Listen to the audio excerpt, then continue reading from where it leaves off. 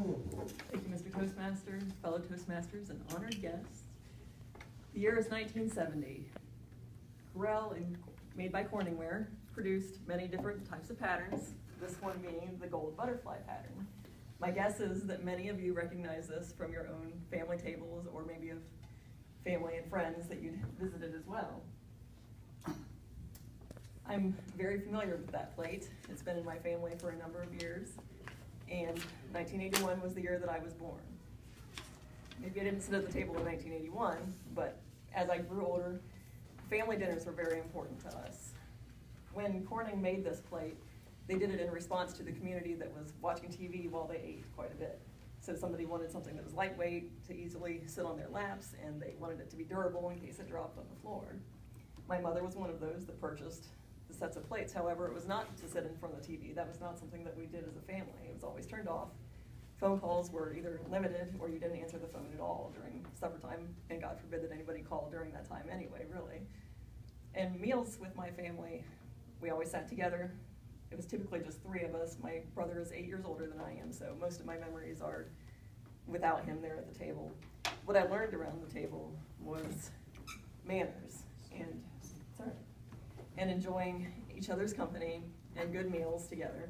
They were very quiet meals, and because there was only the three of us, plus just we were a very calm and collected family in general. The loudest thing that you probably heard was the tinkling of silverware on these plates, rather than our discussions.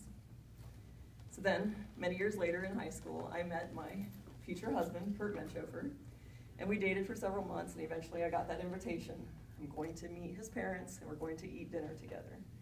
I was so nervous because this family is so incredibly different from mine. We're the well-mannered, the calm, collected family. This is the rowdy, farm, gun shooting, the horseback riding type of family that I was completely not used to being with. I apologize. I have to do something here. Something has not built. Thanks.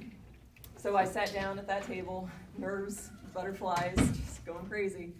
And then sitting in front of me was this very pattern. So my nerves could be calmed. I could see that this family, it's not so different from mine after all. However, it was a loud and rambunctious group.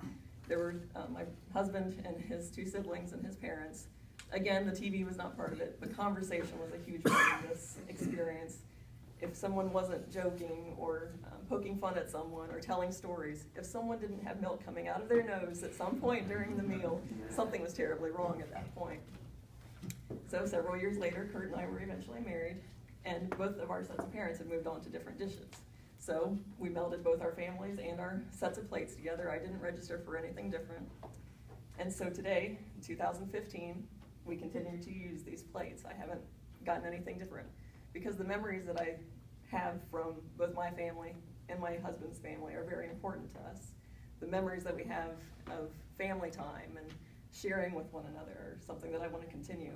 I have two young boys that were so excited when they got to move up to the glass plates versus the plastic plates that they have when they're in their younger days.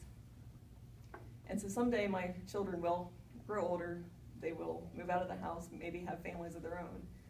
And when they get to that point, I'm not expecting them to take these heirloom plates with them necessarily. If they want to, I would be happy to give them to them, but they will have their own plates, whether they're plastic or they're styrofoam or they're some fine china, it doesn't matter to me, but I hope that what they take with them are the memories that they have and the pattern of love that they have experienced their entire life.